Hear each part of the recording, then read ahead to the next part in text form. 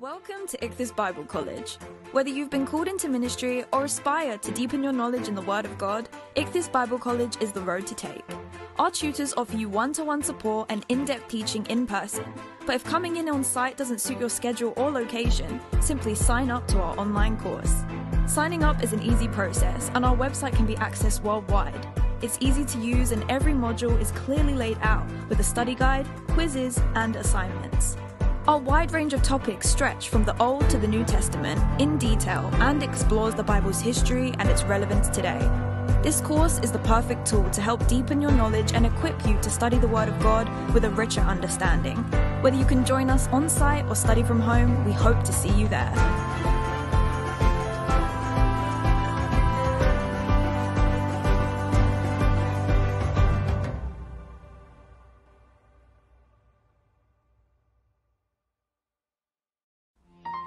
Καλώς ορίσετε. Welcome to the New Testament Greek course entitled It's All Greek to Me. I believe that this course will give you a revolutionary insight into the reading and understanding of the New Testament in the Greek language. Agapao is translated to the word love. En archi in o logos. Και ο λόγος ειν προς τον Θεόν, και Θεός ειν ο λόγος. Πάτερ ημών, ο εν της ουρανής, εγώ είμαι ο άρτος της ζωής. I am the bread of life.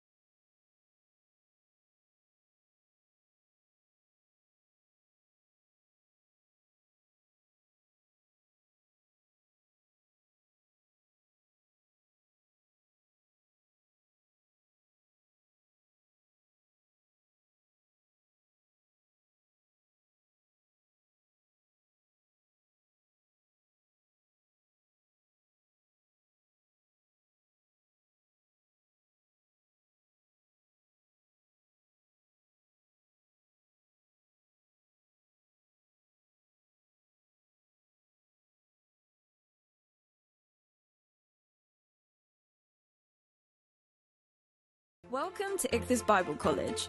Whether you've been called into ministry or aspire to deepen your knowledge in the Word of God, Ichthus Bible College is the road to take.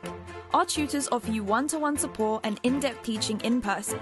But if coming in on site doesn't suit your schedule or location, simply sign up to our online course. Signing up is an easy process, and our website can be accessed worldwide. It's easy to use, and every module is clearly laid out with a study guide, quizzes, and assignments. Our wide range of topics stretch from the Old to the New Testament in detail and explores the Bible's history and its relevance today. This course is the perfect tool to help deepen your knowledge and equip you to study the Word of God with a richer understanding. Whether you can join us on site or study from home, we hope to see you there.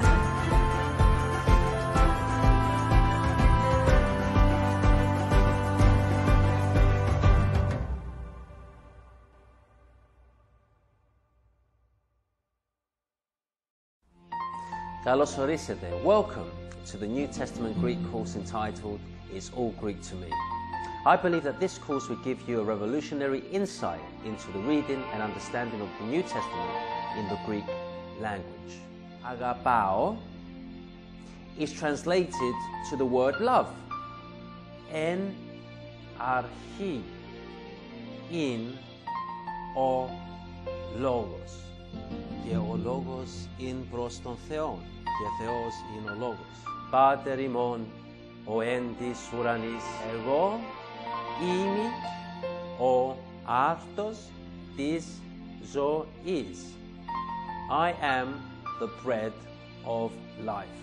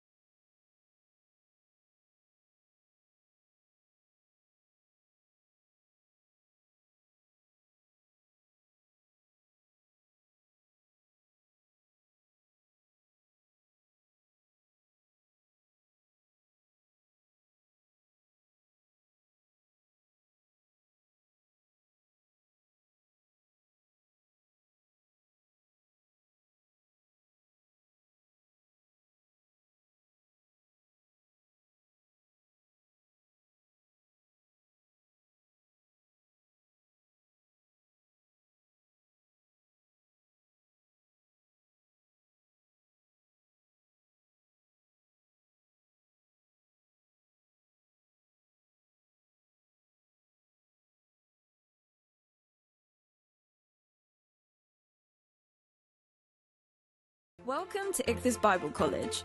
Whether you've been called into ministry or aspire to deepen your knowledge in the Word of God, Ichthus Bible College is the road to take.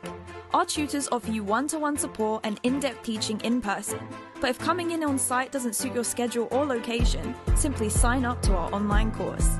Signing up is an easy process, and our website can be accessed worldwide. It's easy to use, and every module is clearly laid out with a study guide, quizzes, and assignments. Our wide range of topics stretch from the Old to the New Testament in detail and explores the Bible's history and its relevance today. This course is the perfect tool to help deepen your knowledge and equip you to study the Word of God with a richer understanding. Whether you can join us on site or study from home, we hope to see you there.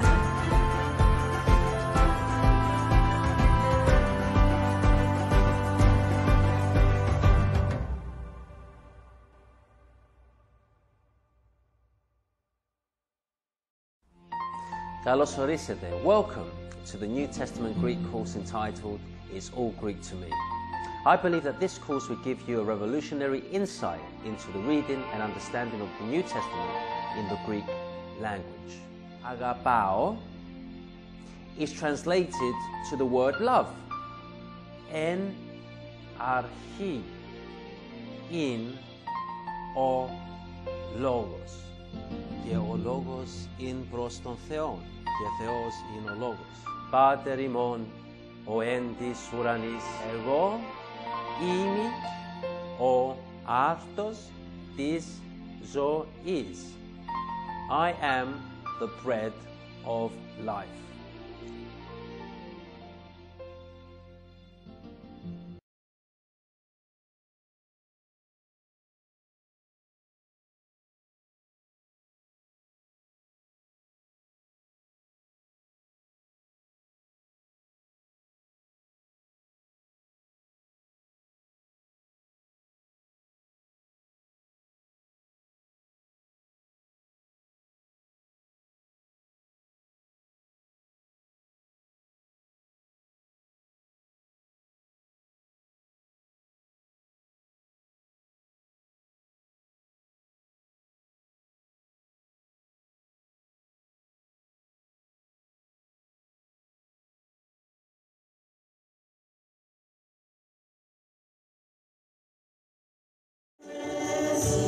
So faithful you are.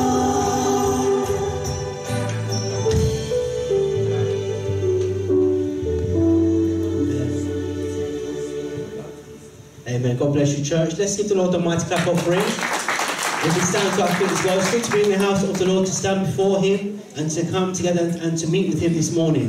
We've got so much to be thankful for, so much to give Him thanks for, that He's brought us through this week, and that God is moving us on from glory to glory, from strength to strength. So we give Him the praise and the glory. And we're going to lift up a song this morning. It says, "As for me and my house." And the famous church says, "As for me and my house, we're going to serve the Lord." And that's what we've been called to do, to come and serve in the house of the Lord this morning and all the days of our lives. So we're going to give the service over to Him. We're in anticipation and expectation for what God's about to do this morning. Are we ready? Amen. I'm not convinced that I've come to the right church. Are we ready? Amen. So, as we're going to open up our service, let's just be mindful. The words of this song say, "Let our foundation be built on your majesty, and let every word you speak fill this home. Jesus, our cornerstone, the anchor for our souls, your glory will be shown by our love. And as for me and my house, we will serve you." Praise God. I just want to read that scripture before we come into this. And it's from Joshua chapter 24, verse 15. I'm going to read from 14 now. And it says, "Now therefore fear the Lord, serve Him in sincerity and in truth, and put away the gods which your fathers served on the other side of the river and in Egypt, and serve the Lord. And if it seems evil to you to serve the Lord, choose for yourselves this day whom you will serve, whether the gods which your fathers served that were on the other side of the river, or the gods of the Amorites in whose land you dwell. But as for me and my house, we will serve the Lord." And that's the scripture for this morning. Choose this day whom we will serve. And we've been brought out of darkness and into His glorious light. We too lived on the other side of the river.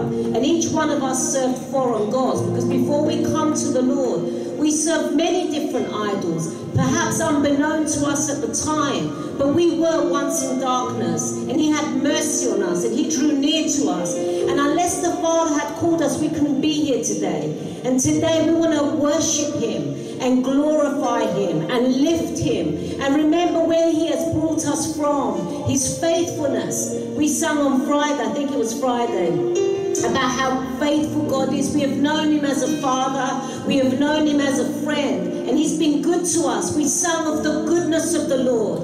And unless we had seen the goodness of the Lord in the land of the living, we would have lost heart. But he has been with us. He has been faithful. He is beautiful beyond our comprehension. He's merciful beyond what we can ever imagine. We don't deserve his grace nor his mercy, but he loves us and he pours it out. Every time we come together, he is in the midst of us. And I'm so thankful for ACC. I am so thankful for you as brothers and sisters, that we are indeed a family of God. We have walked alongside one another. The greatest gift that God has given us is this dimension, is each other. You can have the wealth of Egypt, the wealth of the world, without a brother or a sister to lift up your hands. You have nothing.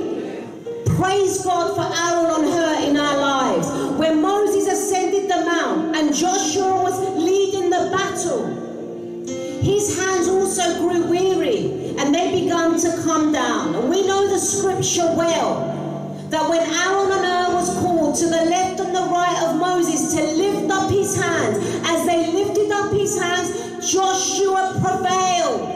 And we need one another, church.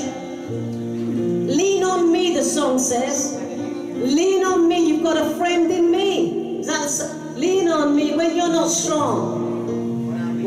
I'll be your friend, and I help you carry on. And that's what the church is about. Maybe a worldly song, but that's the reality. Lean on your brothers and sisters. Find men and women that have faith to stand beside you, to ignite fire within you. No man is an island, and we can't walk alone. So I want to thank God for your lives.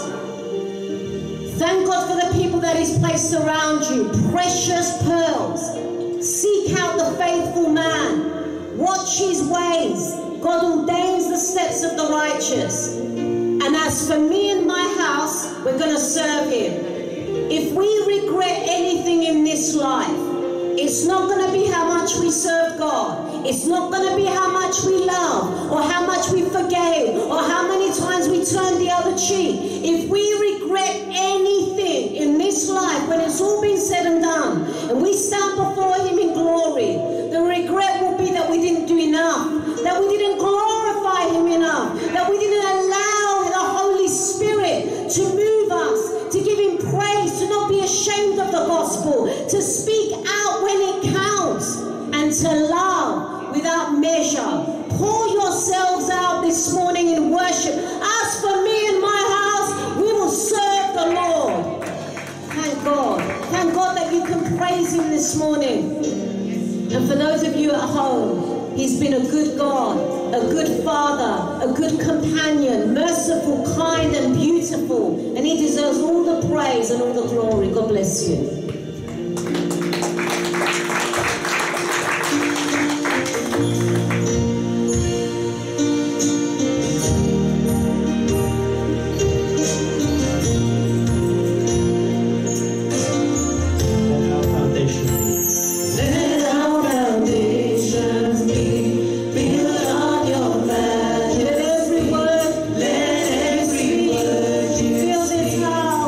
Feel this love.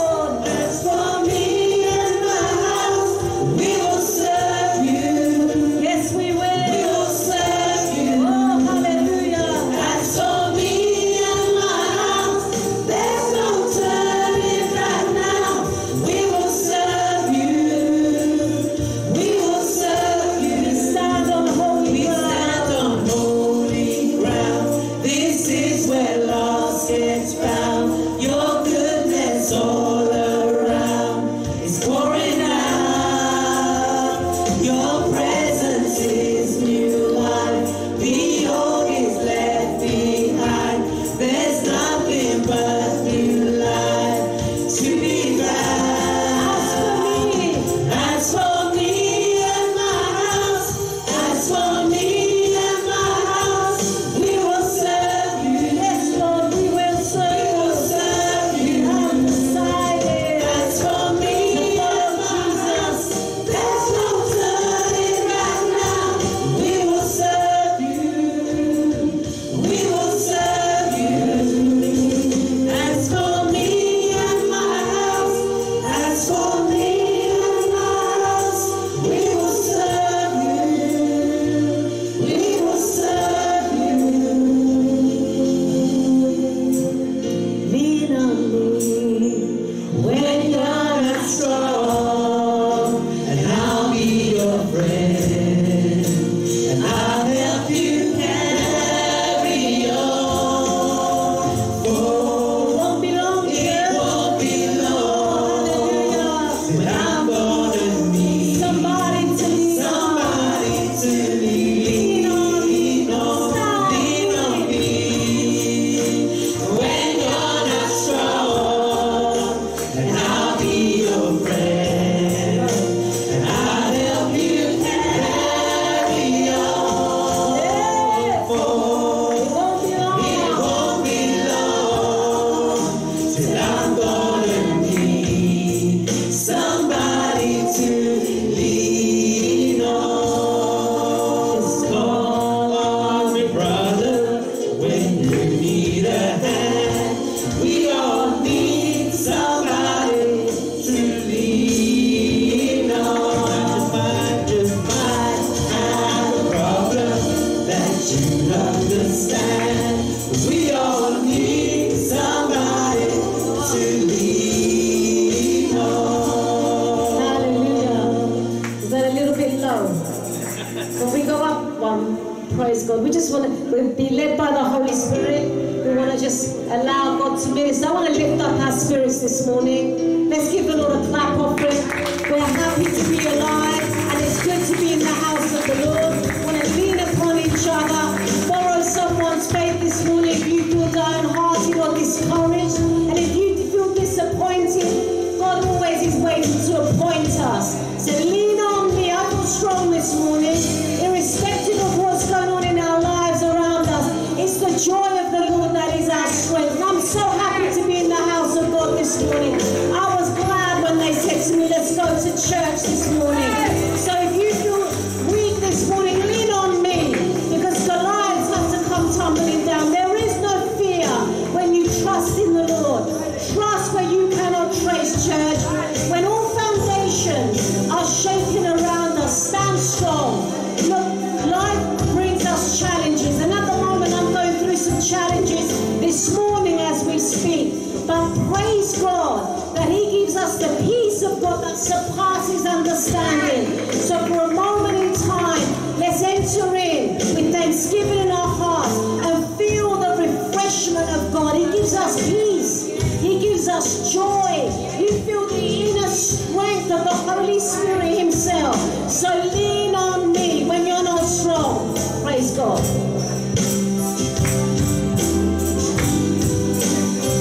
Lean on me when you're not strong, and I'll be your friend. I'll help you carry on. I'll help you carry on. For it won't be long till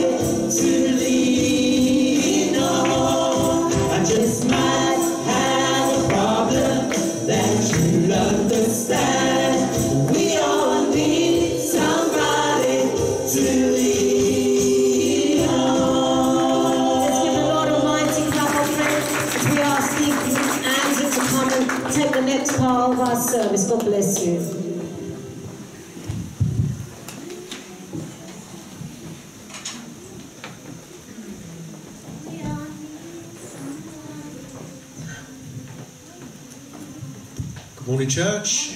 Happy to be in the house of God this morning. Praise God. I know I am, especially after that as well.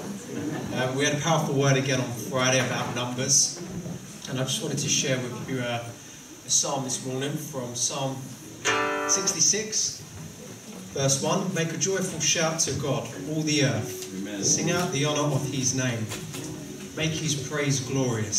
Say to God, how awesome are your works. Through the greatness of your power, your enemies shall submit themselves to you. All the earth shall worship you and sing praises to you. They shall sing praises to your name. And that's what we have done this morning, and that's what we'll continue to do, to sing praises to our God. Praise God. So we're just going to take our time of offering. As you all know, Deacon Andrew's going to place a basket at the front. If you'd like to give your offering, it's just escort you row by row.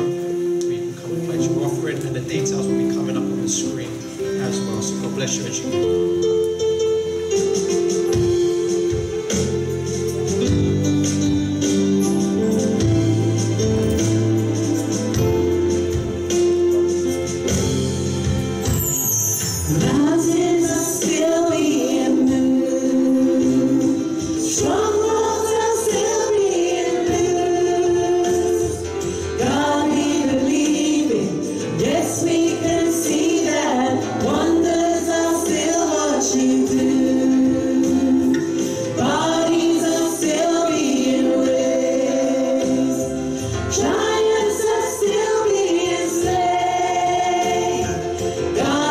Believe it.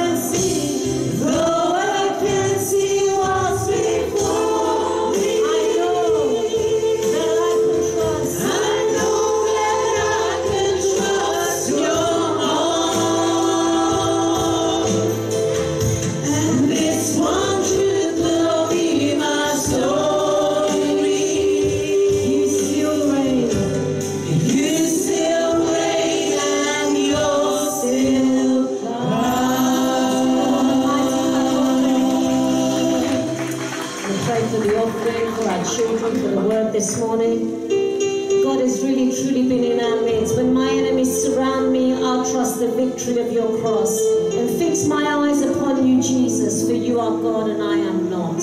Oh, blessed assurance. Heavenly Father, we thank you that you are good at all times.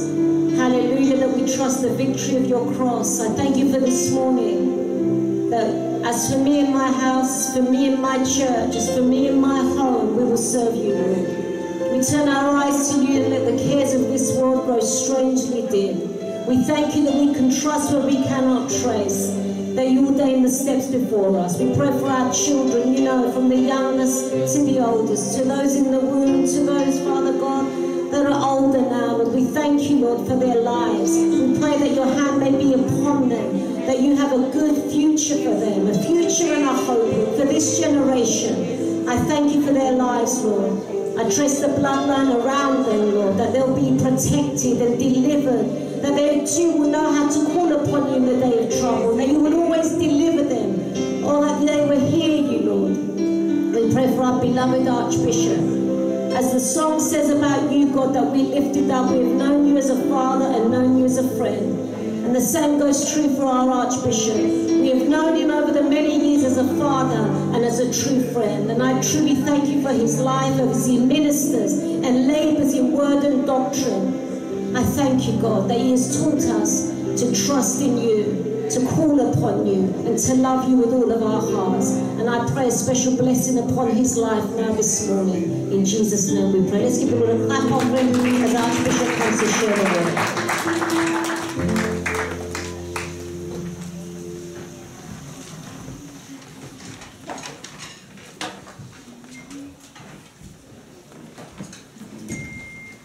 God bless you. It's good to be here. Are you blessed to be here? Praise God. Amen. We can't touch each other according to the guidelines, but you can look around and see who's around you. Just turn around and see who's here today. God bless. Acknowledge each other in the house. Give a wave, a greeting. Praise God. Amen. Praise the Lord. It's good to be here. I'd like to welcome Reverend Dr. Leo and his family, First Lady, and the lovely children. Let's give a little welcome again into the house. Praise God. Also Bishop Noel with First Lady. Let's just welcome them as well. And any other visitors, you are welcome. Any questions, you can see one of us at the end of the service. I hope I don't offend anyone today, but if I do, it's not intentional. Praise the Lord. I thought today we'll begin perhaps the service with maybe one or two testimonies, because there's a few things been happening, and I just want to give glory to God, because the church is about life. So I want to ask Zoe first to come up. Is Hayley here? I'm not sure if Hayley's around. She's here, where is she?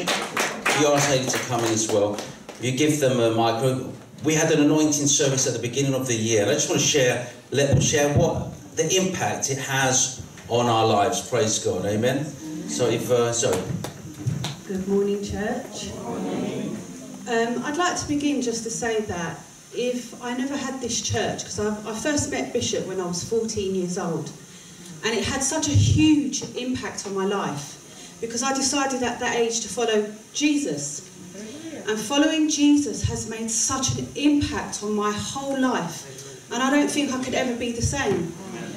And this morning, as Pastor Penny was ministering about leaning on me and, you know, how we need to be strong, and we lean on Jesus, and when we lean on Jesus, that can have such an impact on someone else's life, because that impact that you have is love, and love makes all that difference.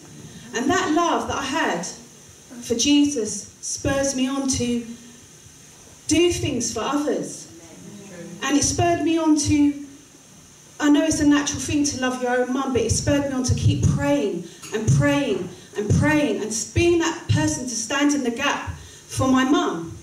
So when I saw my mum in the hospital maybe 3 years ago, and I saw her broken, sick, riddled with cancer, I knew that I had to pray. I knew that I had to declare. I knew that I had to try. And I just remember that scripture. I think it's 118 verse 17, I think it is. And it says, you shall not die, you shall live, and I will declare the works of the Lord. I think that's what it says and what it states. And I said, I've got to declare this over my mum. I've got to have some boldness that I believe in that my Lord Jesus Christ, that he lives, that he is able, and he can do all things. And if I just lean on Jesus, then he can do it. And for 3 years, I saw my mum be disabled. I saw her not walk. I saw her not be able to do anything. I saw her lose faith. I saw her lean on Jesus. And I saw her walk, and I thought, Lord, you know, I know that you can do it. And then Bishop gave a little anointed earbud. And I heard Lord say to me, you've got to get one for your mum. You've got to anoint her. So I went home and I phoned my mum and I asked her, I said to her, Mum, can I anoint you? And she was like, yeah, okay, maybe, you know. So I waited and I prayed and I waited, and 7 days later she said, yes, you can come, you can anoint me. So I went to her house and I anointed her. I put the cross, because the cross is where our help comes from. And I said, and I anoint you in the name of our Lord Jesus Christ, our Lord. And I left it in God's hands. But my mum went for a scan in the hospital, and she came back and she said, Zoe, I can't believe it. The doctor said the cancer's gone. Wow. And she had 2 lesions in her spine. And they weren't small lesions, they were big lesions in her spine, and she had it in her hip. And before that even, it started to disappear. And I mean, it was rather big. And she can walk, she's walking around, she's healthy, she's doing well, she's leaning on God. And I can see her faith is being renewed. And I said to her, I just couldn't believe that the cancer had disappeared from her spine. This is the power that we have in Jesus. And I will declare the works of the Lord, because Jesus is real. He's not fiction. He's not something of our imagination. He's not something that we stand up here today and we sing and we're just singing to some empty vessel. This is Jesus. He's real.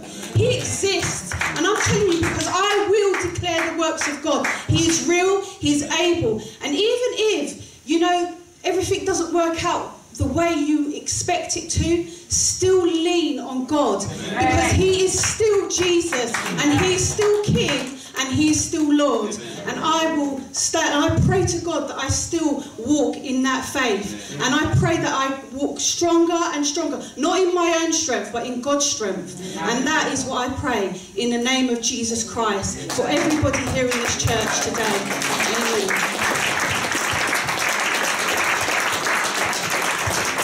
God bless you, Zoe. Praise to really encourage you. See, we hear so much bad news around. It's good to hear some good news. Praise God. Amen. There's Hayley. Is she here? Where's Hayley? Check come to the front as well. It's a wonderful God works in so many amazing ways. It's powerful, really moving, emotional, how God is touching people's lives. Even at these times, when the world is in disarray, confusion, God is still enthroned and still in control.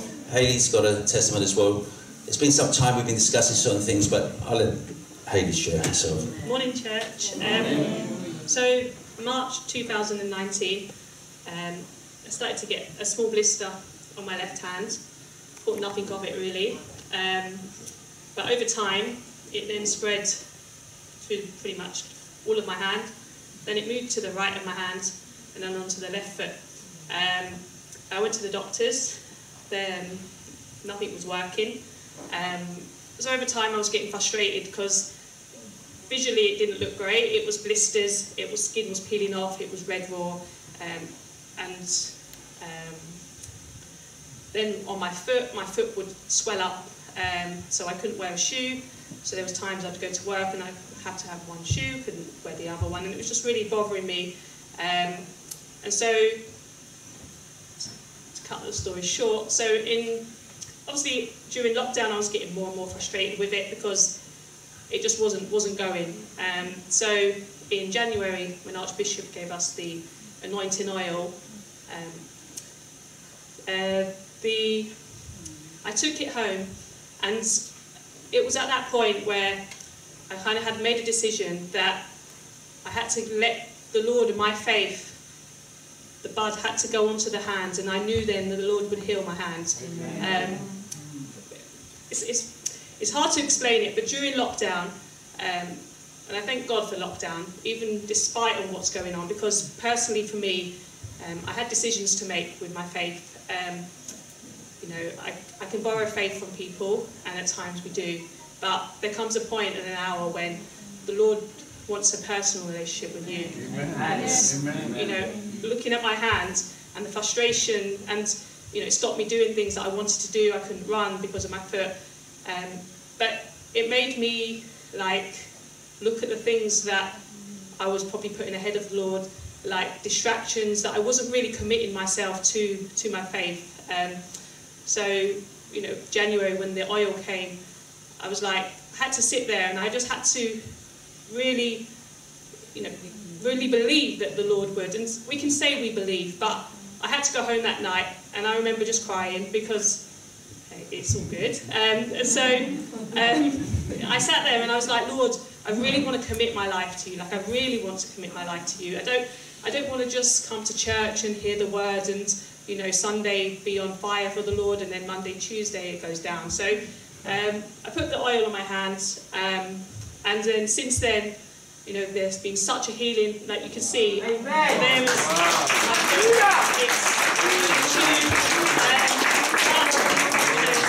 it's the physical healing that you can see, but the Lord has done a work in me through that oil, and just that, you know, there's so much distractions out there, but, you know, my heart is for the Lord, and, you know, it's the hour, it's the time, more than ever now, that, you know, we always hear it, but it is truly time to be the light, because, you know, there is so much darkness out there, and physical healing does go, but, you know, I thank the Lord for the oil that I placed. It was on my hand, but for me it was in my heart. Like, it sounds so cliche, but it's true. Like, I had to, you know, the hand represented so much frustration, and it could be covering probably frustrations that I had in other areas of my life. And, you know, I thank the Lord for our church, for Archbishop, for the powerful words that have come out since January, because God is truly moving, and, you know, it really is time to move. So I thank the Lord for the healing.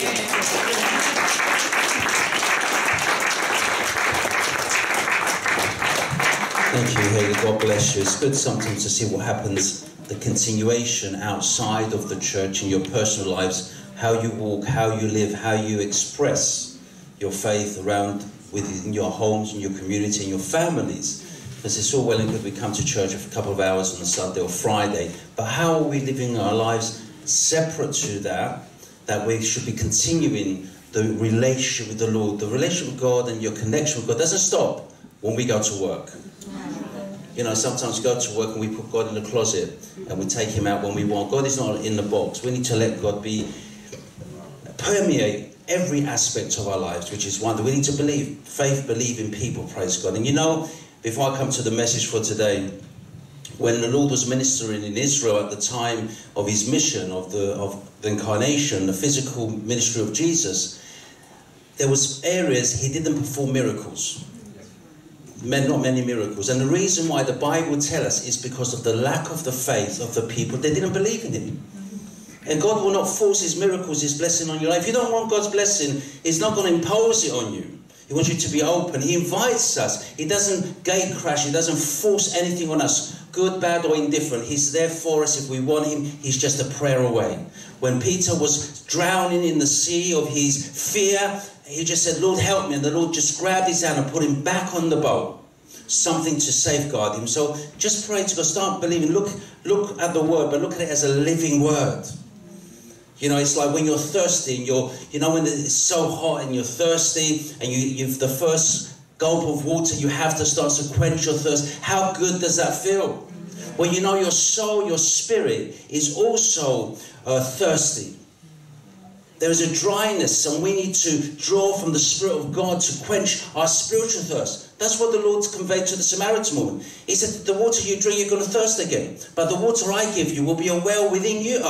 Amen. And that's the connection that Zoe has with the Lord, that Haley has with the Lord, that people of God have with the Lord, that the ministers have with people today. And I thank God, the fact that you are here today is a miracle. The fact that we are so active as a ministry in the midst of all the mayhem that's happening, it's a miracle. After the service today, I'm ordaining 3 ministers. God's work has not stopped because there's a lockdown. Praise God. Sometimes we need to be locked down for God to move. So praise the Lord. So God bless you. Our message today is taken from the Gospel of John. The foundational passage is the Gospel of John chapter 5. I want to read a few verses. Let's stand together for this. Verse 1, and I will say when we've finished the reading, praise the Lord. So be excited, be receptive. Say, Lord, what do you want to say to me today?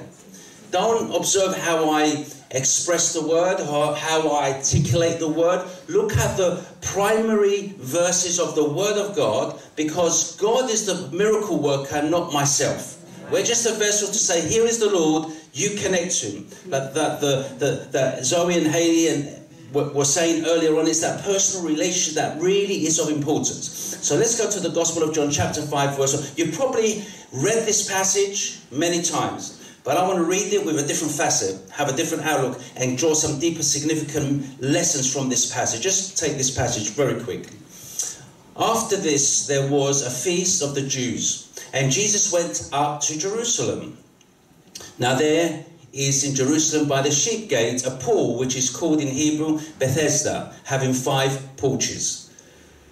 In these lay a great multitude of sick people, blind, lame, paralyzed, waiting for the moving of the water. For an angel went down at a certain time into the pool and stirred up the water. Then whoever stepped in first, after the stirring of the water, was made well of whatever disease he had. Now a certain man was there who had an infirmity 38 years. When Jesus saw him lying there and knew that he already had been in that condition a long time, he said to him, "Do you want to be made well?" The sick man answered him, "Sir, I have no man to put me into the pool when the water is stirred up. But while I am coming, another steps down before me." Jesus said to him, "Rise, take up your bed and walk." And immediately the man was made well and took up his bed and walked. And that day was the Sabbath. Praise the Lord. Thank God for his reading. Please take your seats. In life, if we don't want to be disappointed, we have to lower our expectations. If you don't want to be disappointed, lower your expectations. Detach yourself from an outcome. Don't rely on anyone, ultimately, but God. But don't put great pressure and expectation on people, because you will be disappointed. People were disappointed with regards to Jesus. And if Jesus could be the object of someone's disappointment, you've got no chance. He was sinless, he was without sin. What we do, we put people on pedestals, and then we want to knock them down when they don't adhere to our expectation. The man's response to Jesus' question, which was a strange question for Jesus to ask in a place, is in the same, we can parallel this, if you go to a doctor's surgery and you ask someone in the waiting room, "Do you want to be made well?" It's out of context, out of place. The response would be, "Well, why would I be here if I don't want to be made well?" You go to the doctor to get examined and see what the problem is and give you a medication and all these things, and then you go away think you've achieved something. So it's a strange question, out of place and out of time, out of context, that Jesus asked this man. The man's response is not to say yes, it's to start complaining. And when we have a challenge in life, we can embrace the challenge and look face on and move on and adapt and try to overcome the challenge, or we can procrastinate, sit back and want to blame everyone else why we have a challenge. So that's why if you do not want to be disappointed, I would suggest you lower your expectations. And that's the human condition. Humanity, at the best of times, attributes blame to someone else or something else why they haven't progressed. Why haven't they achieved what they expected, wanted to achieve? It's always not my fault, somebody else's problem. And the paralyzed man used other people to complain why he's still paralyzed, why he's in that condition. "Sir, I have no man." In fact, this is a common response. You'll encounter it perhaps oftentimes in your lives. People will always be complaining about someone. Has anyone ever gossiped to you about someone else? No, not in this church. Has anyone complained about someone else? Why they could have been, should have been, would have been if it were not for this individual or this person? Or if it weren't for their parents or their family or their friends or their neighbourhood or their employer? Isn't it the case? Even at the best of times, the best of people often complain. Everyone was to blame someone else. Why they haven't achieved, why they're in the condition, why they're in the situation. It's somebody else, it's my ancestry, it's genetics.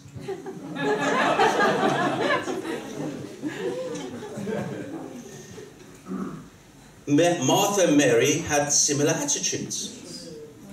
Martha and Mary, when their brother had died, and they called for Jesus, he delayed 2 days, he came 4 days late, which he was on time, and Martha said to me, if you had been here, my brother would not have died. It's your fault. Mary echoes the same response in the same way. If you had not been here, my brother would still be alive. Ultimately, Jesus, it's your fault. Attribute all the blame at the feet of Jesus. Yeah. But Jesus is the solution, not the problem. Right. Yeah. And sometimes we're short-sighted. We cannot see beyond our own complaints and our own limitations. And this is what comes out within this passage, that this individual has been 38 years in this condition, and for 38 years he's complaining, wallowing, complaining, having self-pity in his condition. And we're told there's a mention of an angel coming at a particular time, stirring the water, and whoever enters first is healed of whatever infirmity they have. Interestingly, that the fact that they mention the angel there, that the angel comes down at a certain time, means there is angelic manifestation, angelic movement in the world around us. And oftentimes we don't see angels moving around. You know this UFO phenomenon that we're seeing around? Everyone has seen a UFO, or everyone has seen an alien of one type or another. You have close encounters of the first, second, third, and the fourth kind, that you have a physical connection with an alien. Let me tell you, when you encounter God, you have a close encounter of the fifth type, of the spiritual type. And oftentimes people confuse angels as aliens. There's angelic manifestation, but you're conditioned to think in certain ways, and you interpret things in relation to your preconceptions and the conditioning that's been put into your mind, how you've been taught to think. When you see something, you try and fit it in the box of your past references, because you cannot see anything new, because you've been limited by the conditions around. I wish I'm speaking to someone today. Hallelujah, praise God. So this man is arguing, saying, I have no man when the water stirs to put me in, help me. Everyone passes me, leaves me behind. Amazingly, Jesus singles him out, because God leaves no one behind. Amen. There's an old saying in the army, leave no man behind. When you go into war, territory, terrain, and you execute your mission, you're not supposed to leave a man behind. Even if it's at risk of your own life, leave no man behind. And God will not leave no one behind. When David was in the horrible pit and the miry clay, God did not leave him behind. Oh, I wish I'm speaking to someone. When God's people were in Egypt captives, he did not leave them behind. He intervened and he afflicted Egypt to let his people go. God leaves no man behind. If you are behind, it's because you're not following the lead of God. He says, follow me, deny yourself, take up your cross and follow me. I give you the power to follow me. If you decide in your heart and you resolve in your heart you want to follow me, I will not leave no one behind. God is not going to leave anyone in hell who chooses him. That's right. Oh, praise God. People say, well, why would God send people to hell? God doesn't send no one to hell. The decision is in our hands. We need to get out of hell, because this world is a hell. And he came into the hell of our lives to get us out of here. Get us out of here, praise God. Hallelujah. You see, so this man says he had complaints. I have no man. When the water stirs, when the angel comes down, there's no man to help me, praise God. It's a complaint. He says, well, look, it's within you. Stop complaining. Get up. Take up your bed and walk. And sometimes we can do little simple things that change our whole life. Our destiny changes. But a decision we can make today can change your destiny. You may be wallowing wherever it metaphorically is representing in that bed he was lying. What complaint, what excuse we have. We can change our whole lives by changing the way we see the situation. Know that this situation is not empowering, is not above us. We can be above the problem, not beneath the problem. I wish I'm speaking to someone. You see, God himself in the scripture finds himself in the same condition as the man who has no man to help him. Come on. God searched the four corners of the world seeking a man to stand in the gap, and he found no man. And God could have used the same complaints, but what did God decide to do? He said, I'm going to do it myself. Amen. I don't have a man, but I'm going to do it myself. Amen. You have to sometimes become your own hero. Sometimes you have to redefine yourself as a stand-up and be the Superman or Superwoman that you can be to overcome whatever challenges you face in life. Sometimes you've got to deepen yourself and make the decision. I'm going to rise. I'm not going to rely on anyone. I'm relying on myself and ultimately God. Praise God. Ezekiel chapter 22 verse 30 says this. This is God saying, so I sought for a man. This man said in the poor, I have no man. God is saying, I have no man. Watch this. It says, so I sought for a man among whom would make a wall and stand in the gap before me on behalf of the land, that I should not destroy. But I found no one. So what was God's response to not finding a man? His response was this. Isaiah tells us 59 verse 16. Watch what God says about the situation of not finding any man. Watch this. He saw that there was no man, and wondered that there was no intercessor. Therefore, his own arm brought salvation for him. God could not find anyone to do it for him, so he had to do it himself. I wish I'm speaking. And his own righteousness, it sustained him. And verse 17 says, he put on righteousness as a breastplate and a helmet of salvation on his head. He put on the garments of vengeance for clothing and was clad with zeal as a cloak. God did it himself. He took the garments of flesh. See, Jesus Christ was a man, but he was God. He was human, but he was divine. His humanity identified with us. But if he was just on the human domain level, he couldn't save us. He had to have divinity element within his makeup to facilitate our salvation and our reconciliation and our and rising above our own limitations, weaknesses and fears. I wish I'm speaking to someone. But God at no time wallows in self-pity, but transcends these emotions. He's above emotion of the human limitation. And that's why he can achieve that. When we can cut off the cord string of our emotion, of our failures or our past, we can do something amazing, extraordinary, when we embrace the promises and the impact what God can have in our lives. You can do amazing things if you can cut the cord strings of your past. I wish I'm speaking to someone. Because it's the cord strings of the past that hold us back. For 38 years, that man used the same excuse. It's like a broken record. Be careful of people that you see oftentimes and they repeat the same narrative. Be careful. When I was studying NLP, neuro-linguistic programming, which helps people change their outlook in life and motivates them to do something better, one of the key rules of neuro-linguistic programming is do not talk about the narrative.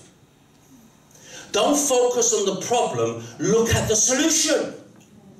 And it's a biblical principle to look at solutions, not problems. Jesus didn't say, like, I want you to explain, when you want to come follow me, I want you to explain your whole past. Narrate to me what you did up to the point I've met you.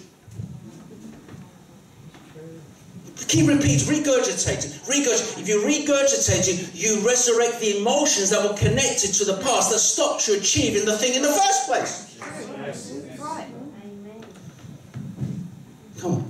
So stop speaking about it. Speak about something new. There's a new day for you. There's a new horizon for us. This is the 31st day of the first month of the new year. Praise God. We've survived this month. Amen. There's so much good things to look ahead to, where we can look through the eyes of faith, through the eyes of the vision that God's instilling in each one of us, can change things in a powerful way. Praise the Lord. Isaiah 63 verse 5 says this. Watch this. I want to take you somewhere today, and if you embrace this, God is a God of miracles. But the miracle for you might be just a smile. There's some people cannot smile. Tomorrow's Monday, if they can't get on a train, you see so many depressed people going to a job they don't want to go to, wishing the week away, wishing their life away. But God gives you a reason and a cause to smile. That might be the miracle. That might be. It's not something big. Don't want to move mountains. Have a smile. The joy of the Lord becomes your strength. Look, a smile doesn't cost anything, but it can get you everything. If I was an employer, I don't want my staff to come in there doom and gloom. They're formed up. No, we're coming back to work today. Can you do this? Well, I have to do the You know, complaining all the time. Do it with joy, run, do it. And you may be promoted.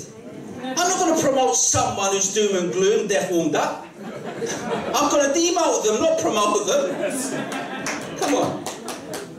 That's what it's about. Praise God. It says this, I looked, but there was no one to help. And sometimes you may feel in this situation. You look and there's no one to help you. Help comes from sometimes the most unusual, strange place.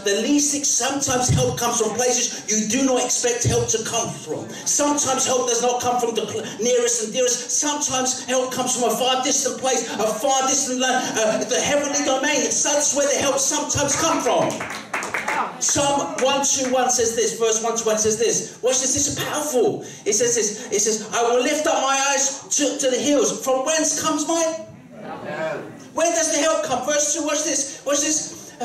My help comes from the Lord who made heaven and earth. So Isaiah tells me, just come back to Isaiah 65 very quickly, because I want to move, I want to take you to a special place for you. It says, Isaiah 63 verse 5, sorry, it says this. I looked, but there was no one to help. If you feel in this situation, evidently you've got more help than you think. There are more for you than those against you. And I wondered that there was no one to uphold. Therefore my own arm brought salvation for me, and my own fury, it sustained me.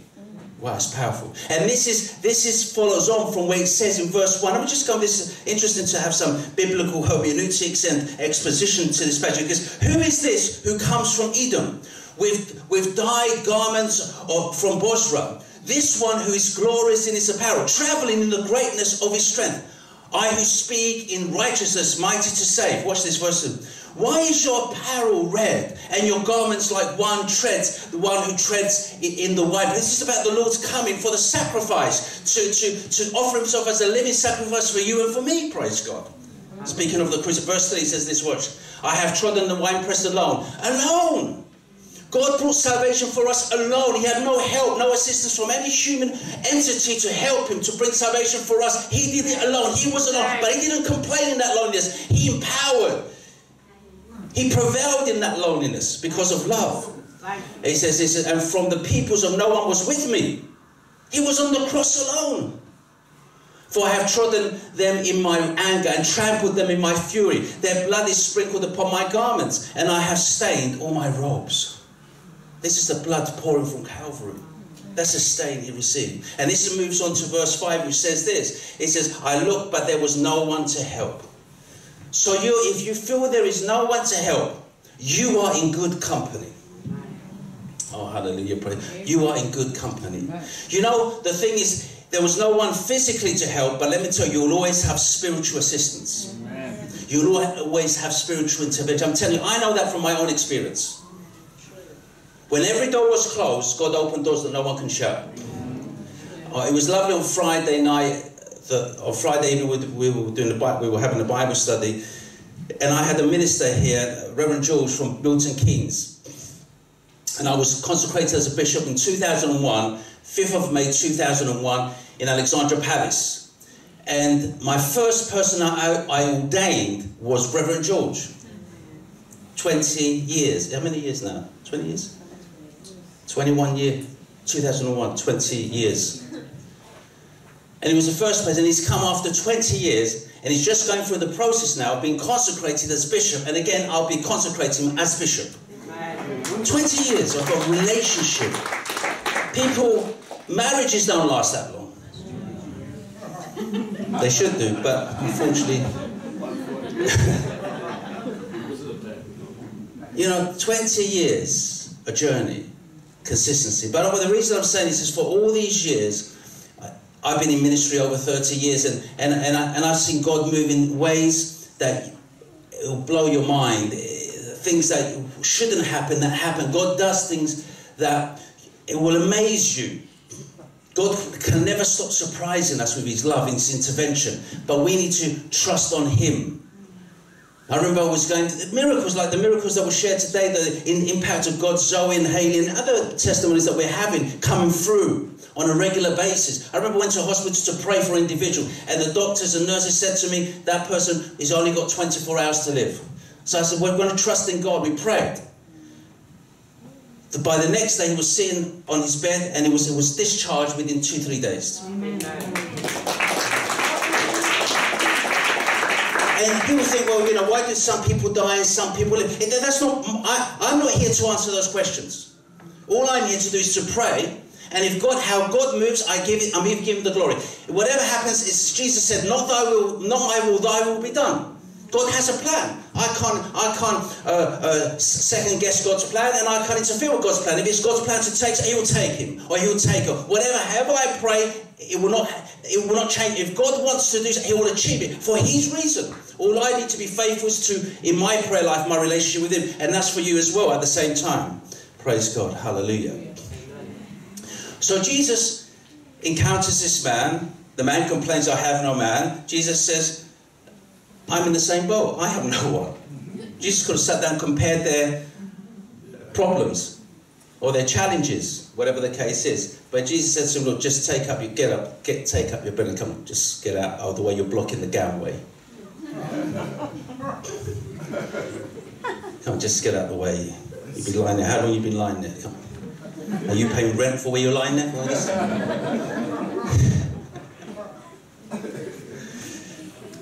But he says, I have no man. But interestingly, the question he asked, the statement he made, the answer to that was found in the mouth of Pontius Pilate. The answer to that man's question of saying, I have no man, the man that he needed, the answer to that was found in Pontius Pilate's mouth. In the Gospel of John in the same Gospel, chapter 19, verse 5, Pontius Pilate, first of all, resisting, reluctant to sentence Jesus to be crucified because he knew there was no fault, there was no fault in him. Watch this. Then Jesus came out wearing the crown of thorns and the purple robe. And Pilate said to them, behold the man. Amen. So I have no man. This is the man. I've become man. That you cannot use that excuse anymore. Because the man has come. I am the man. You know, they were saying, you're the man. Yeah. He's the man. He's become idou or anthropos. And I love the way the Greek phrases it. It says idou or anthropos. It says the man, not a man. He's the man. Praise God. Hallelujah. Praise God. So you see, he is the man that's come to meet us in a place of despair, in our place of struggle, in our challenges. He's come wherever you are. He's the man that's going to step into your situation and change your situation. The only reason he can change your situation is because he's not only the man, he's the Son of God. Amen. I wish I'm speaking to someone. And you know, they understood that when Jesus said, God is my Father, they translated it or defined it in terms of, for him to say, God is my Father, it makes him equal with God.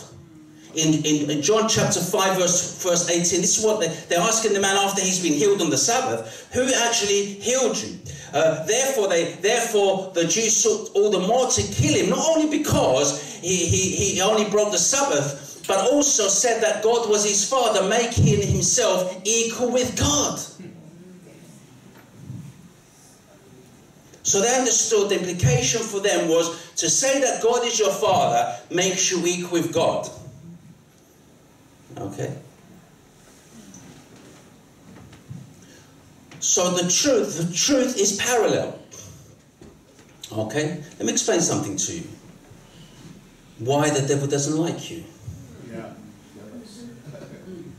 When you say, Our Father, who art in heaven, what does that make you? And by the reasoning of the Jews, the implication is this. If you say God is your Father, it puts you in a position. No, you're not getting. This is why people are too used to 4.2-bit sermons, particularly, and they don't understand the power of the gospel. Jesus said to the disciples, greater works than I you will do. When you identify with me, who is in you is greater than who is in the world. When you say God is my Father, you embrace your divine identity. You're restored back to the place you were before you had fallen in the Garden of Eden. You become back in the image and likeness of God because you are God by grace, but not God by nature. And being God by grace, you are in creative power. You are forced to be reckoned with in the spiritual realm. Amen. Yes. So we wallow in our problems and our complaints, and we need to stand up and step up to the plate and say, I'm a child of God. No power can overtake the divinity that's in within me.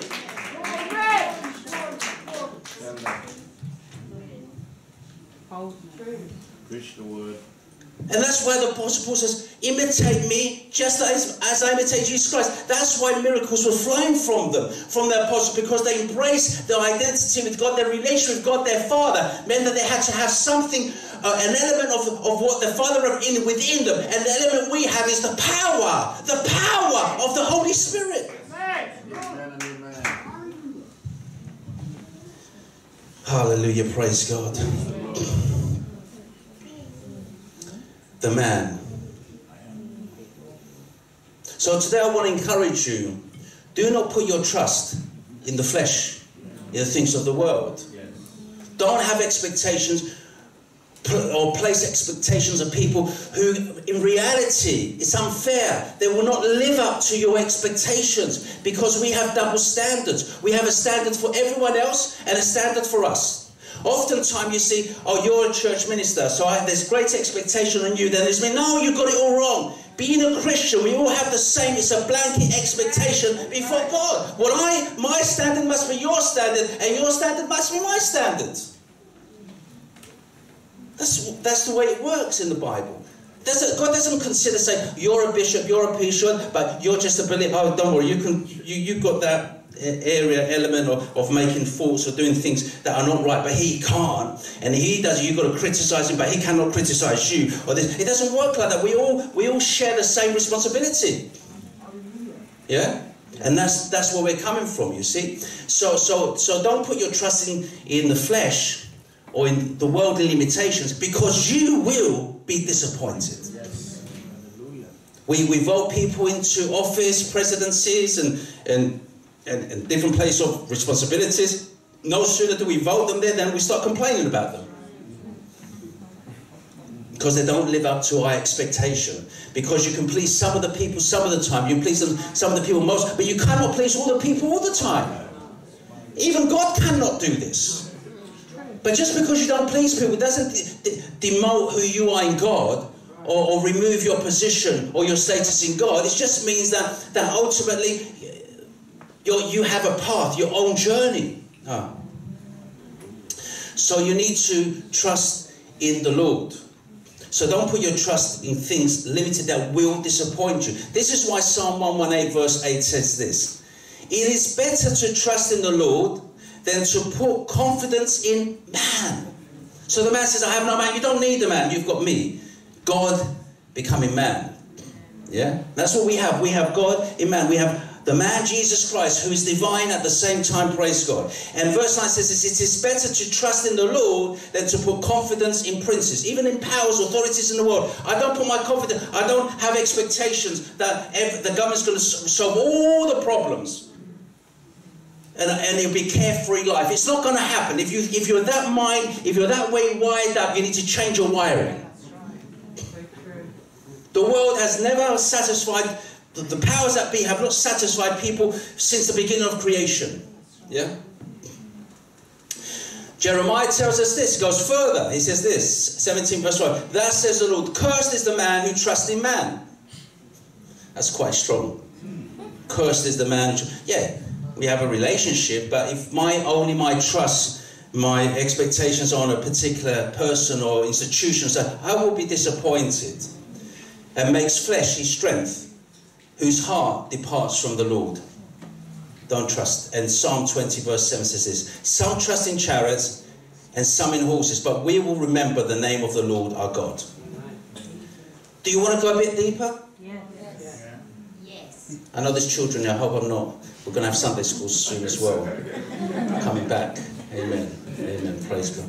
I want to take you on a little journey to close today off the back of John chapter 5. About not putting your trust in man. Now I want to take you back into history. I want to go back about 7 centuries BC.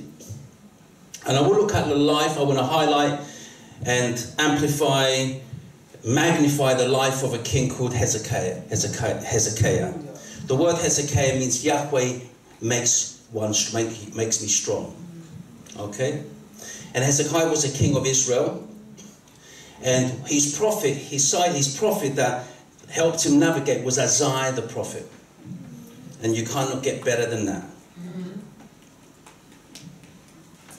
Isaiah the prophet saw the Lord lifted on high and saw his robe fill the temple. He was powerful in the Lord as a prophet. And in fact, the book of Isaiah is called the 5th gospel, because it narrates the birth of Jesus right through to the crucifixion, resurrection, and coming back in glory. It's the 5th gospel. It's the gospel before the gospels. And this king had the other empires coming against them, and one of the empires at the time was the Syrian Empire that invaded the north in 722 to 227 BC and took them captive in the northern realm. And the kings wanted to come to Jerusalem and take over the city of Jerusalem, the heart of the kingdom of Israel at that time. And the king of Assyria was called Sennacherib. He was the king of Assyria. But Hezekiah was the king of Judah, of the king of Jerusalem. And as the narrative unfolds, they fortify themselves within Jerusalem. I'm just going to give a quick narrative, a quick overview before I come to that, what I want to share. And they fortified everything, and they cut off the water supply, so when the Assyrians come in, they won't have water to quench their thirst. And they wanted to destroy all the supplies, so if they do overtake Jerusalem, they won't have any supplies to sustain them. And this narrative is going on, coming from 2 Chronicles chapter 31 going to 32. You can read this home for your spiritual homework for the week. And it begins by saying, the narrative in 2 Chronicles 31 verse 20 says this, begins by saying this, and this is what you're going to see how it relates to us, because the scripture must relate to us. Watch this. It says this: thus Hezekiah did throughout all Judah, and he did what was good and right and true before the Lord his God. What he did, he removed every idol, every high place. They were worshipping secondary places of worship. The Israelites and people of Israel were worshipping other heathen gods and things. He removed all these landmarks and all these shrines and all these places and started to restore his people back to worshipping the true and living God, which is Yahweh Elohim. Okay? Did that. And he pleased God. So what's the implication for us? If we want to start prevailing our spiritual journey, we need to take all the idols from out of our hearts, that God will be pleased with us. Every distraction we have away from the true God, we need to get rid of it and start focusing on the true and living God, and it will be pleasing to God. And when you're pleasing to God, he'll fight your cause. I wish I was speaking. Come on. And so verse 21 says this: and in every work that he began in the service of the house of God, in the law and in the commandment to seek his God, he did it with all his heart, so he prospered. So you serve God with all your heart, you will prosper. The implication is scientific, spiritual science. You will prosper, praise God. Amen. And so the thing is that, so the king of Assyria is coming to overtake Jerusalem, but the king of Assyria had a multitude army, a massive army to come against Israel. All that Hezekiah had, a few soldiers, if you like, a few choice men and women, and all he had, but the most important thing he had, asset he had was his relationship with God. And when you have a relationship with God, it doesn't matter if an army camp against you, they will not prevail against you if you have a relationship with God. I wish I'm speaking to someone today. Okay, praise God. Now, in 32 verse 3 says this, he consulted with his leaders and commanders to stop the water from the springs which were outside the city, and they helped him. Thus many people gathered together who stopped all the springs and the brook that run through the land, saying, why should the kings of Assyria come and find much water? So they stopped the supply, so when the kings come and their armies come, they will not be able to quench their thirst. Because why? He cut that external water, he cut off that objective water, but what he did not cut off is the subjective water, the living water that flows through which in each one of us. Praise God. I wish I was speaking to someone. And this is what the prophets are saying. We need to draw from the wells of salvation that come from our own system from within, because the kingdom of God is within you. Amen. Hallelujah. Praise God. Amen. So that's the attitude that the king had. Amen. So as we read on, we discover that as the narrative unfolds, that the king of Assyria wants to come and take over and control Jerusalem. But Hezekiah calls the people in the courtyard and says this, makes this declaration. And this is what I want you to think of just for the moment. 2 Chronicles chapter 32 verse 7, watch this. It says, be strong and courageous. And this is what I'll say to the people watching the live stream and to everyone here today. Be strong and courageous. Do not be afraid nor dismayed before the king of Assyria. You may have a problem that we can translate as the king of Assyria. You may have a financial problem. You might have a family problem. You might have a physical ailment. You might have something that you're challenged with today. Do not be afraid of that situation. The king of Assyria, whatever it represents, the king of Assyria represents to you. Let's just read on. Nor before all the multitudes that is with him. Whatever things are coming again, do not despair. Hold tight. Hold on. For there are more with us than with them. There are more with us than with them. What does it mean by this? There are more spiritual ranks with us than there are with them. Watch this, watch this. With him is an army of flesh. Watch this. But with us is the Lord our God. Whatever problems you're facing, do not look at your problems and get confused by your problems. Be distracted by you need to just focus on the Lord and let him deal with the details. No matter however the odds are stacked against you, you look to God and let God deal with the details. I wish I'm speaking to someone, right? It says, but with us is the Lord our God to help us and to fight our battles. Amen. So why are you fighting battles that you're not called? They're not your battles. The battle belongs to the Lord. Amen. Hallelujah. Praise God. If he has saved you, he will sustain you. Watch this. But with us is the Lord our God to help us and to fight our battles. And the people were strengthened by the words of Hezekiah, king of Judah. And I pray today the words are going to strengthen you. Praise the Lord. Now the king of Assyria was blaspheming against God and saying no God has ever been able to stand against the power of the Assyrians. The first mistake he made. Yeah? He says no God of any land. And these fools think that their God is going to stop me from achieving my goal, my objective. It's not going to happen. That's the mindset of the flesh. Pride brings a great fall. Watch this one. Amen. And so what happens is, I want to just show you this very quickly. Watch this. This is, you know, the angel came down in the Gospel of John chapter 5. He comes down and stirs the water, and the first person who enters the water is healed.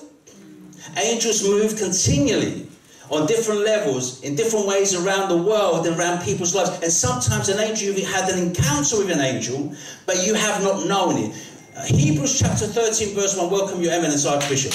Hebrews chapter 13 verse 1, it says, let brotherly love continue. Verse 2 says this, do not forget to entertain strangers, for by so doing some have unwittingly entertained angels. There are angels interacting with us, and sometimes we don't know it. I wish I'm speaking to you. Watch this, watch this, watch this. So, he said, no power can come against me. The fatal mistake he made. Because he was not dealing with a power, he was dealing with the Creator. Okay, watch this, watch this. So in 32, 2 Chronicles chapter 32 verse 20, watch this. Now because of this, King Hezekiah and the prophet Isaiah, the son of Amos, prayed and cried out to heaven. We're speaking about prayer last week. Let me tell you, when someone of the category, the caliber of Isaiah prays, let me tell you, but God cannot move. When an Isaiah prays, something begins to happen. Oh. You have to have an Isaiah attitude in prayer and something will happen. Watch this. Then the Lord, watch this. Hezekiah prayed and Isaiah prayed. Isaiah was the prophet. Watch this. Then the Lord sent an angel. What did we see? An angel came down, stirred the water, people were healed. But sometimes God sends an angel for a completely different purpose and different reason. Watch this, watch this. Who cut down every mighty man of valor, leader and captain in the camp of the king of Assyria. Hezekiah just was on his knees with Isaiah praying, and God was on the move by virtue of their prayer. When you pray, things will begin to move. You don't need to see them, but God is moving. Sometimes say, well, I don't see the result. God, let me tell you, your prayer, God is going to move in relation to your prayer. Okay, I wish I'm speaking. He says, watch this.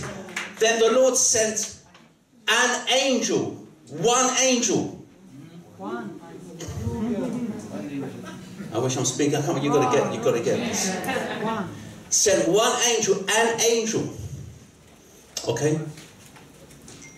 One angel. And he says, who cut down every mighty man of valor. Watch this. Leader and captain in the camp of the king of Assyria. So he returned shamefaced to his own land. He made him fled. That's Satan. He comes one way, he flees seven. He fled back, shamefully back to his place. Defeated. Prayer defeats the enemy. Prayer empowers you. Prayer gives you breakthrough. Watch this, watch this. Do you want to see the extent of the devastation the angel had done? One angel had done. I'll show you. This is recorded. This is recorded. The actual number of the people that he slew, the one angel, is recorded in the book of Isaiah, chapter 37. Watch this. In verse 36 says this. Then the angel of the Lord went out and killed in the camp of the Syrians 185,000. And when people rose early in the morning, there were the corpses all dead. One angel.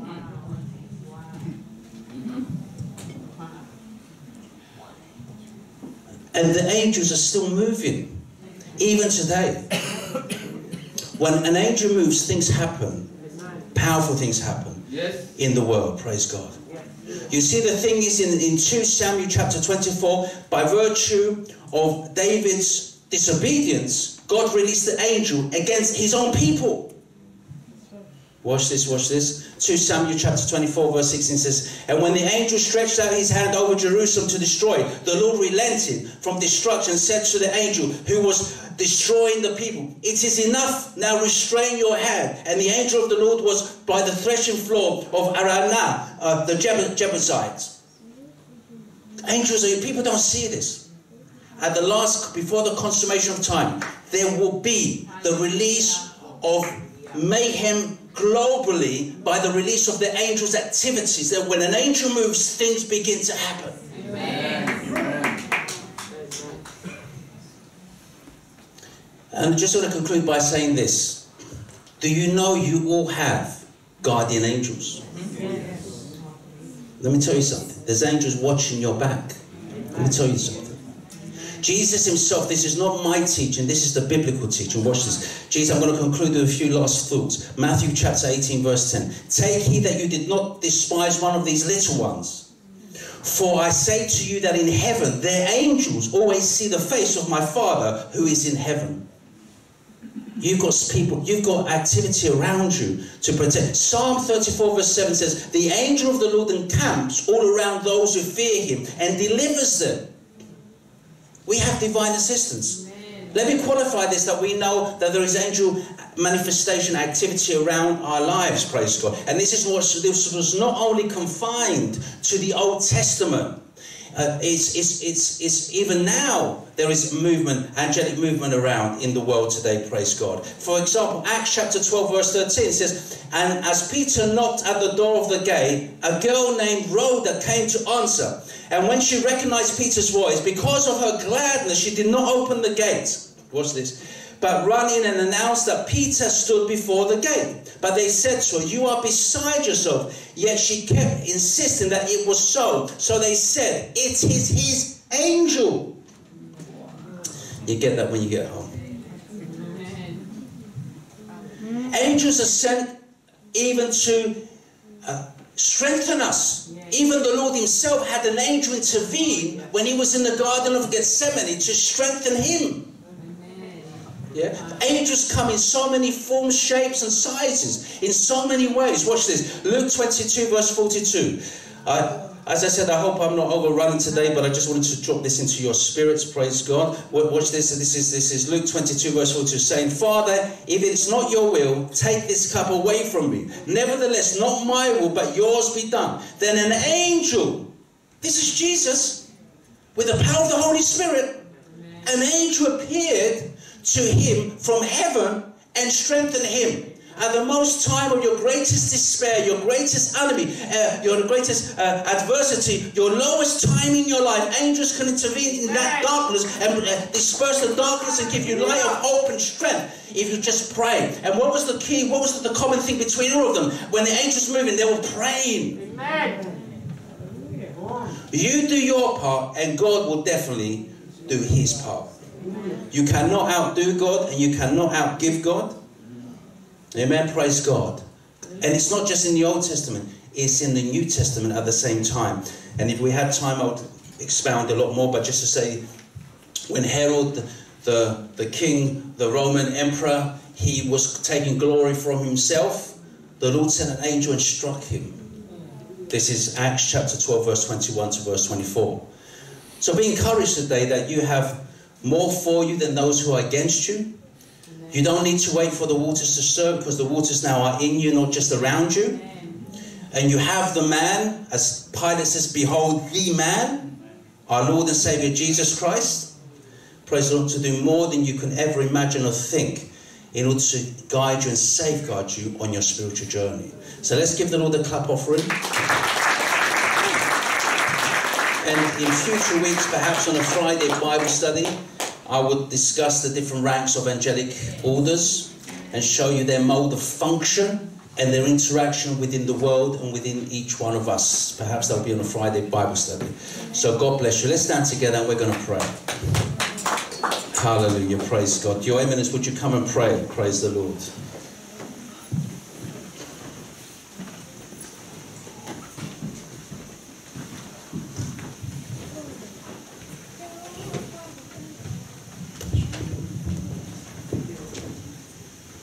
Hallelujah.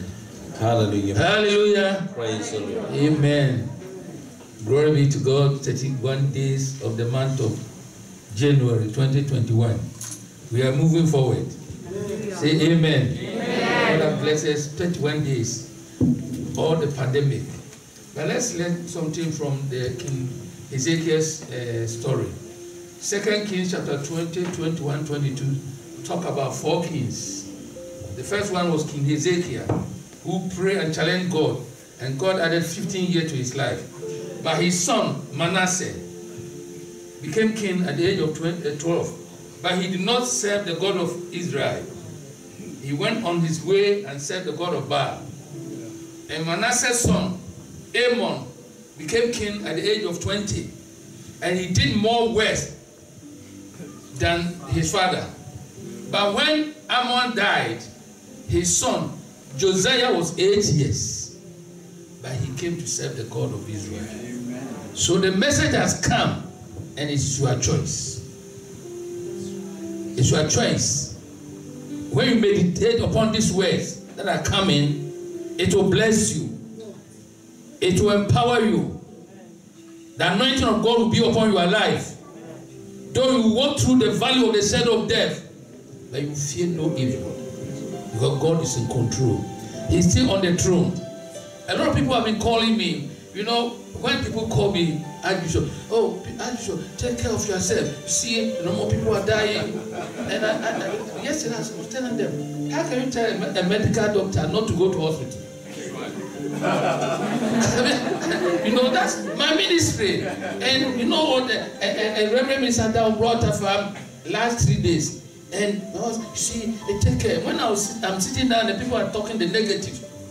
And I'm meditating that. You know the anointing I'm carrying. Yes. I did a service on the 10th of December and the 11th of December at West Ham Cemetery in Forest Gate. And almost 5 or 10 people got COVID. I heard the story almost 12 days later. I heard that, the service we did, there were a lot of people who were COVID. I'm covered by the blood. So the spirit of fear. The young boy, man who went to Ghana and died, the one who died the bread, at 36 years, died instantly. And I learned the story yesterday that he died from anxiety. Not because of the COVID. But when he was discovered, how can I? So yesterday, that was the story I was being told. And throughout the Bible, they say, fear not. The Bible said 365 times in the Bible. So every day God said, fear not. And align yourself to the Almighty God. And you see you through. You walk through the waters, rivers, and everything. You sail through every ocean. You will climb every mountain. And you reach the promised land of your ministry. Thank God. This is my story. This is my song. Praising my Savior. All the day long. This is my story. This is my song. I am praising my Savior. All the day long. Blessed assurance. Jesus is mine. Oh, what a foretaste of glory divine, and of salvation, the taste of God, born of His Spirit, washed in His blood. This is my story. This is my story. Yes. This is my story.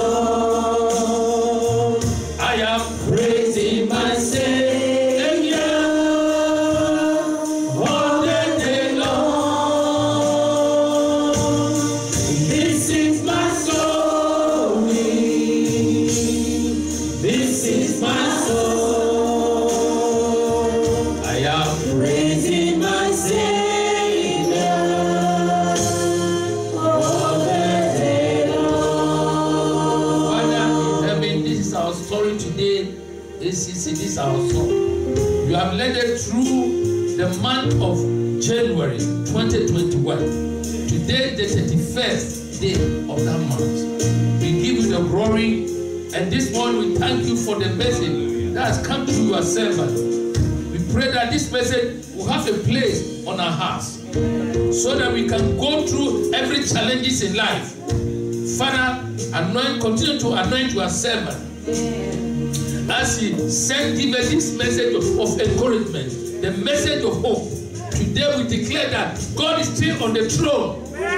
He is still the King of Kings and the Lord of Lords. And because He lives, we can face tomorrow. We thank God for our life, thank God for the ministry, and thank God for the world in general. May your name be glorified. And let the church say, Amen. Praise the Lord, amen. God bless you, your eminence. And as they were eating, Jesus took bread, blessed and broken, and gave it to the disciples and said, take it, this is my body. Then he took the cup up and gave thanks and gave it to them, saying, drink from it, all of you, for this is my blood of the new covenant, which is shed for many for the remission of sins. God bless you in the name of the Father, Son, and the Holy Spirit.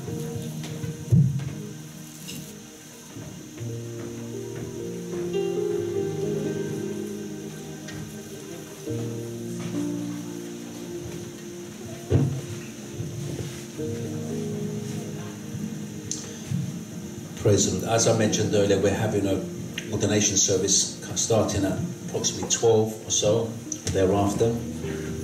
If anyone is staying for the ordination who wants to remain, please stay in your seats, and you'll be guided as to how things will work from there. If you are leaving, then as normally you'll be directed, escorted out in the usual manner through the front. If you have your cups, you can dispose them at the door here as you leave. So just feel free, don't feel that you need to stay. If you have things you need to do, please leave in the usual manner. So God bless you, we love you, and I thank for the testimonies, Zoe and Haley's testimonies, and I thank you for your lives.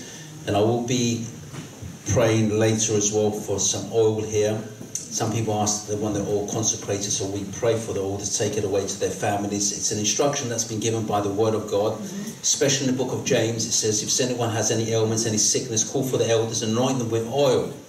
And the faithful prayer and the repentance will bring healing into people's lives. It's important. David says, anoint my head with oil, and my cup runneth over. There's a mystery behind oil. The move of God is represented in that oil touching you. It's something, it's a quality, there's an element. In fact, oil has the nature of the oil is that if you put it in water, it always rises. And so that represents the anointing. The anointing always takes us up. And that's what it's about. So God bless you. I'm going to let the praise team close with one more song.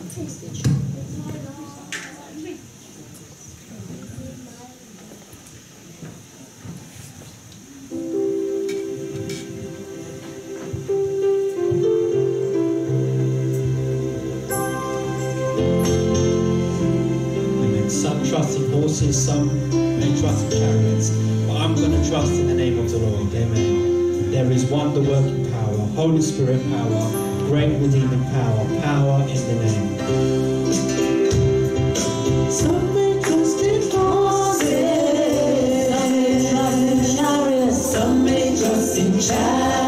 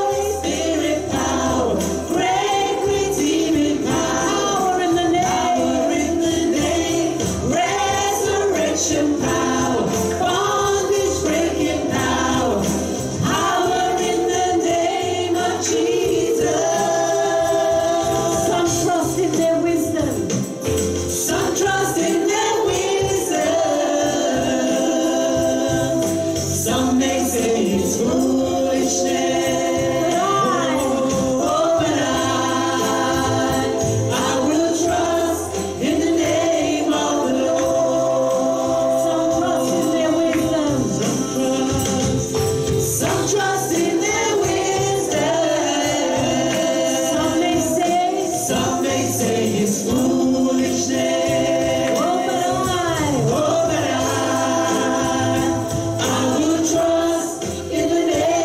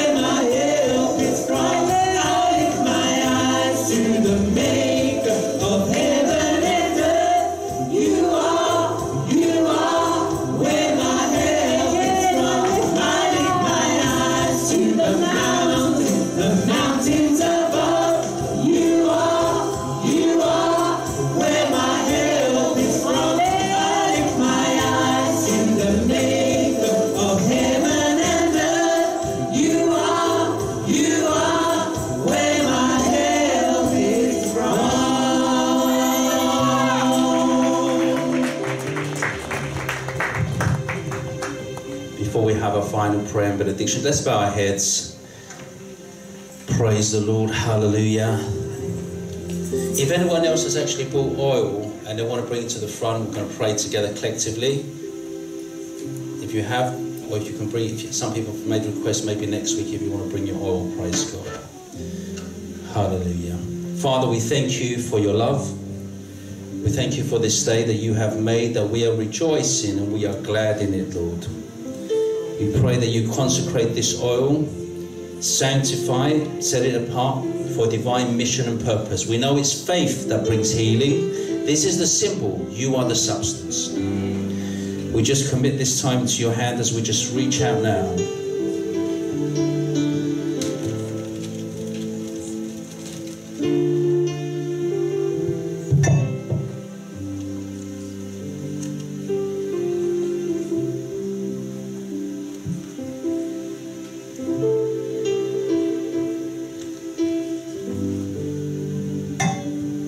As you anointed the prophets, kings, and priests, Lord, let your spiritual presence bring anointing, bring healing, bring protection. In Jesus' precious name.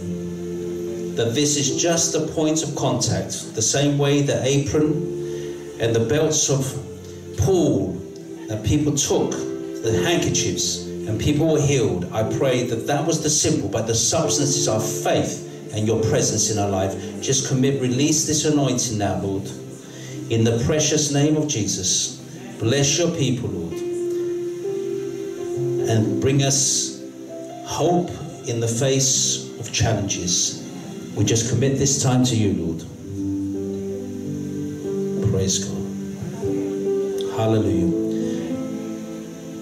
As Gethsemane means wine press, olive press. Lord, we pray that our prayer, our sacrificial living, sacrificial prayers will bring healing into the nations and people's lives. So just commit this to you. We ask this in the name of our Lord and Savior Jesus Christ, and the church will say resounding amen. Amen.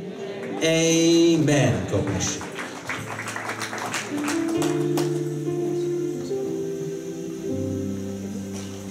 Praise God. And as to Leo, Reverend Leo, if you'd like to come and close us in prayer this morning.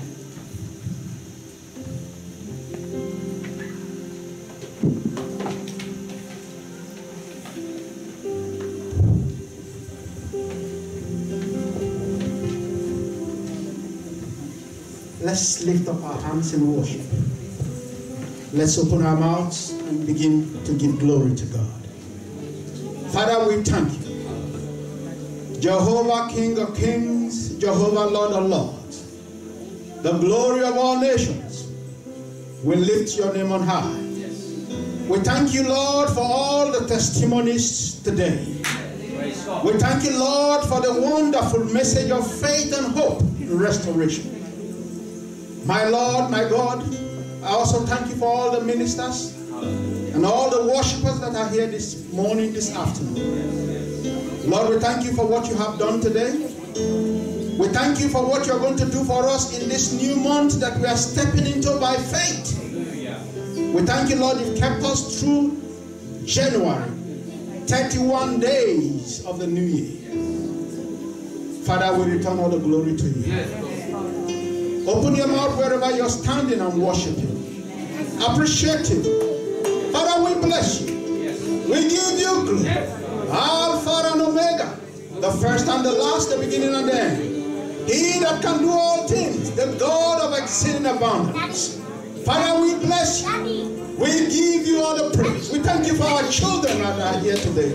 We thank you for our parents. We thank you for our brothers, our sisters. We thank you for all our loved ones. Father, we thank you for what you have been doing in our life. You have sustained us through 2020. You have also kept us in the first month of 2021. Father, we believe and we trust that you will keep us through the remaining days of 2021. We ask, Lord, for your hand to surround us. May your hand uphold us. May your hand sustain us. May your hand provide for us. Guide us through this year. In Jesus' mighty name. Amen. Can everybody shout it loud? Amen. Amen. Clap your hands for Jesus. Keep appreciating the King of Kings. Appreciate the Lord of Lords. Appreciate Him. The wonderful God, the exceeding abundant God. He that can do all things. There's nothing that is too hard for Him. From the message that we had today, we can see that our God is more than able. Glory to God. Praise God. Amen. Hallelujah. Let's share the grace together. May the grace of our Lord Jesus Christ, the love of God, and the fellowship of the Holy Spirit be with each one of us now and forevermore. And surely goodness and mercy shall follow us all the days of our lives, and we will dwell in the house of the Lord forever and ever and ever. Let's give Him a mighty clap of praise.